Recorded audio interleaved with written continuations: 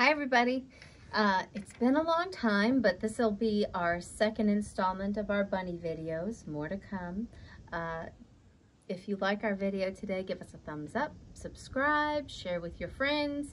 It does us all a favor. So today, as I said, is our second video. If you watched the first bunny video, we went into basic digitizing. We brought in some pieces. These were for a traditional applique table runner. So you would normally trace these out, put them on fabric, and then go through the process of adding a stabilizer and doing traditional applique by hand. Or you could do it by machine. I don't want to do either. I don't have that kind of time, so I thought, because I love the pattern and I thought it was so cute, I would love to do this, but I'm never going to do it the regular way. Why don't I take it into software and make it into an embroidery project? So that's what I did. And in the last video, I showed you that we scanned the pieces with a copy machine into my computer and how to create the basic embroideries, the basic applique or stitched out embroidered pieces necessary to make this. So if we look over here, here it is in real life. So I've taken and created 4 embroideries. There's a bit of an evolution here because as I started, and the one we're going to use today is the first of our pieces.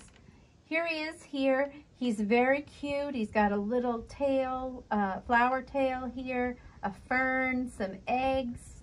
But once I saw him stitched out, I wasn't crazy about his accessories over here. I thought the bunny was great. I like the size of the bunny, but his stuff is too small.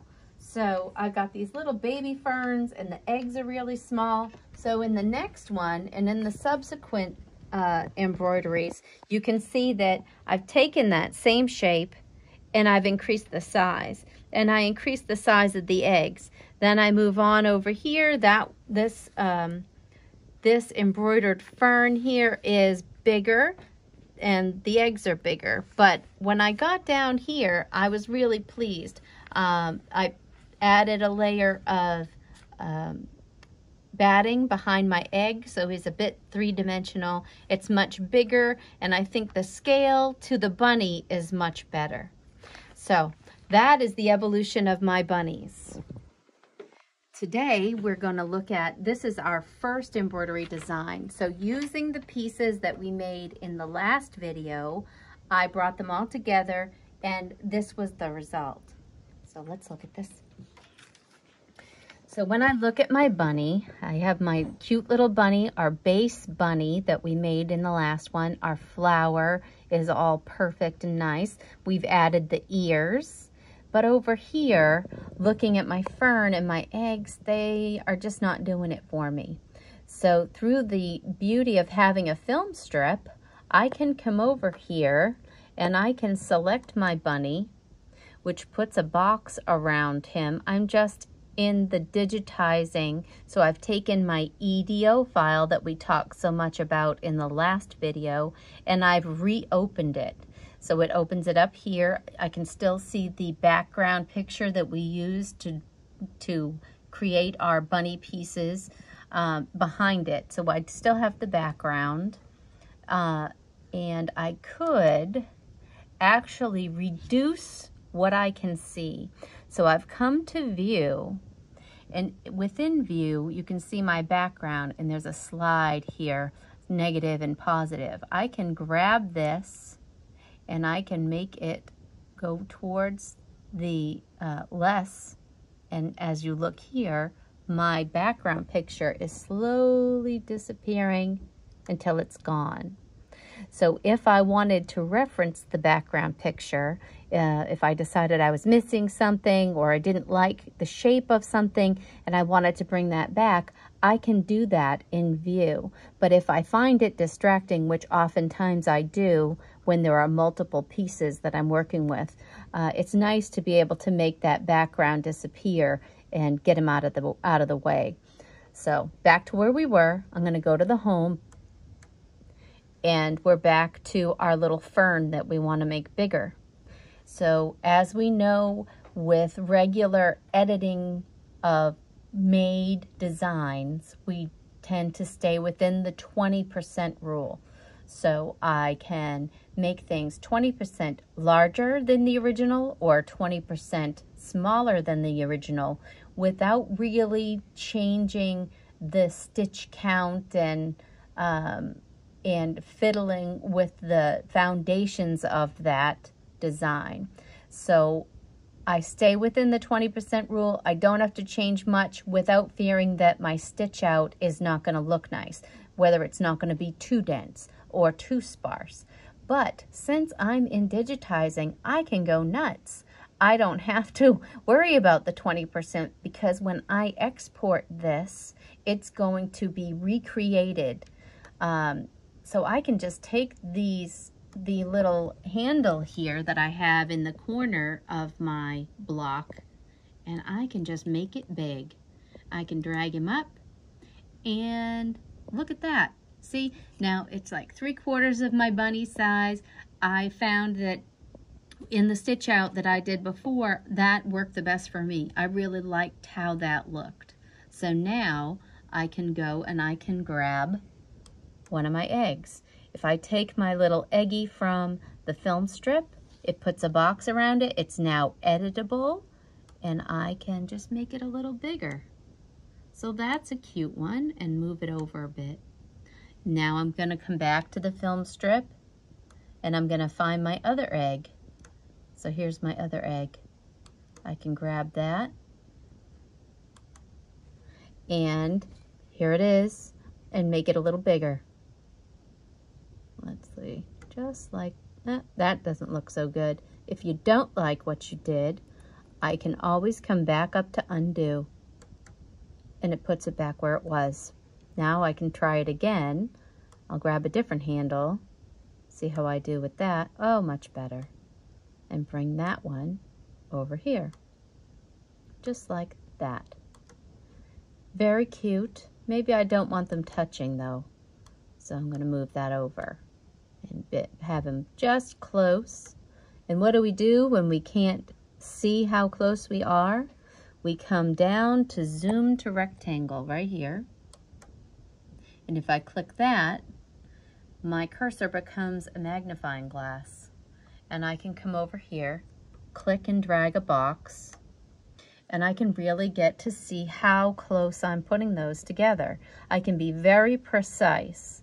So if I come over to my egg, ooh, wrong egg, this egg. This is the egg I want to choose.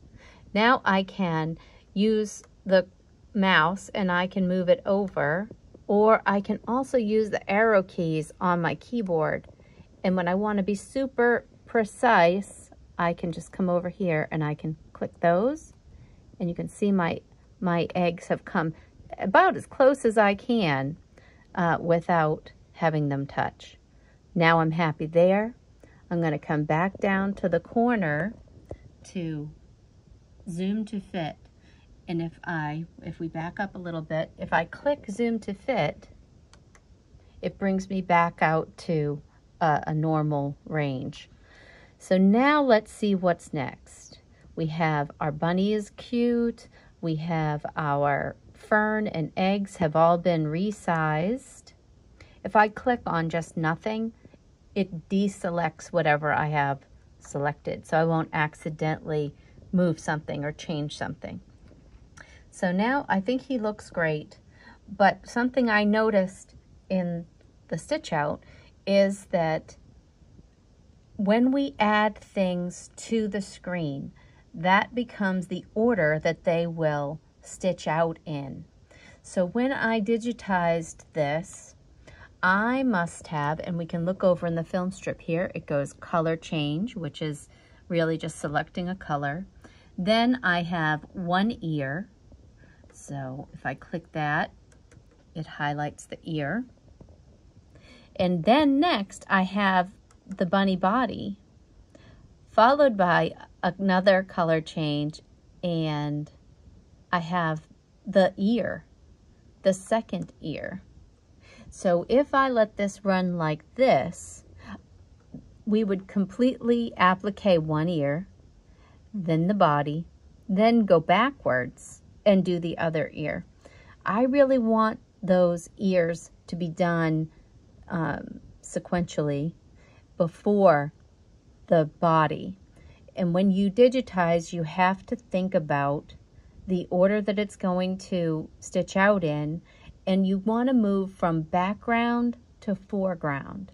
So I can't stitch out the tail that's on top of the bunny before the bunny's body. Just the same, I want the ears to kind of settle behind the bunny body. So those have to come first. So it's okay that I digitized them in that order because I have the control to move their position now. So if I come over to the film strip here, I can select that second ear, and I can come down here and I can move their position backwards. So if I wanted it to be the very first thing I stitched out, I can move it to the back. So it says move to the back of the design. Move the selected objects to the top of the film strip to be stitched out first. The first thing that stitches out has to be a color change, but I could click that. See, if I click it, it's going to tell me that it has to have a color change first. So that's okay. The next button over here is move backwards. Move the selected objects up one step in the film strip to be stitched earlier. So that's all I have to do. I've selected my ear. Here he is in the, oh, you know what? I'm going to ungroup this first because those two things are grouped together. So I'm going to click ungroup. Okay. So now I've moved that bunny by selecting the second ear and clicking this button down here. I've moved his position to be stitched out before the bunny. So before the bunny's head and body. So now it will stitch out the left ear, then the right ear, then the bunny's body, and then we move on from there to the flower and then move on to the fern and eggs. So that's going to be a much better order of operation because our layers are going to turn out nice. So I guess that's going to be it for this lesson. The first one was very long. If you guys go back, I hope you liked it. If you have any questions or comments, please leave them below and give us a thumbs up. And I guess that's it.